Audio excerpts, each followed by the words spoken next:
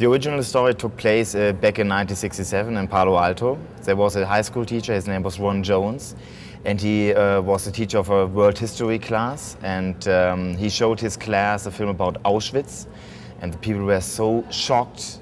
So there was a big discussion about how come that every German was part of this Nazi regime, and so he started this experiment. And our film, we adapted the story to Germany, to nowadays Germany, and our goal was to tell a really contemporary story, because in our story it's the people say, oh no, not the Nazi regime anymore. We created characters we were going to school with, we created situations we were familiar with. Kara is a young teenage girl. Actually, I think she's a fun girl.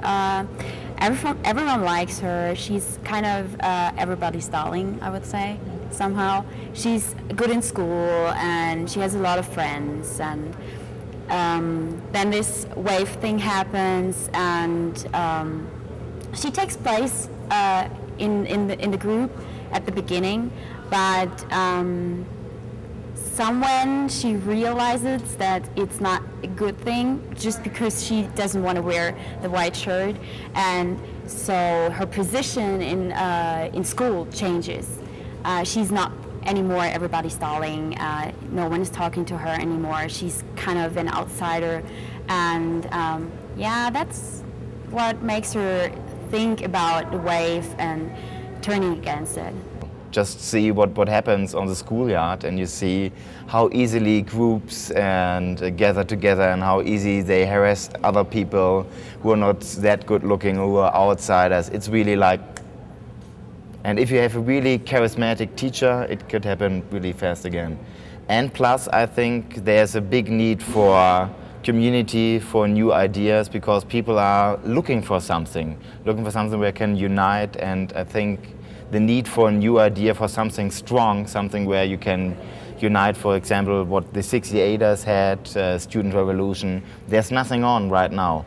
And the first guy or the first idea who pops up, people will go with it, definitely. I went to my own high school.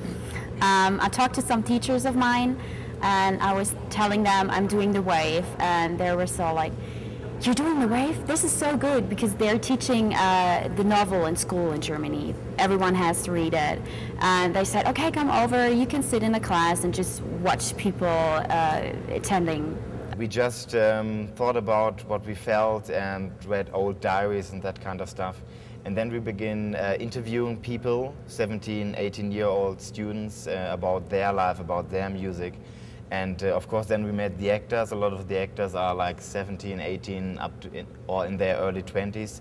So this was a big input for us, and then we changed lines and added things into the screenplay, and that was really helpful. I forced them to wear uniforms and beat them up a little bit, you know, like getting them into character. It was fun for me.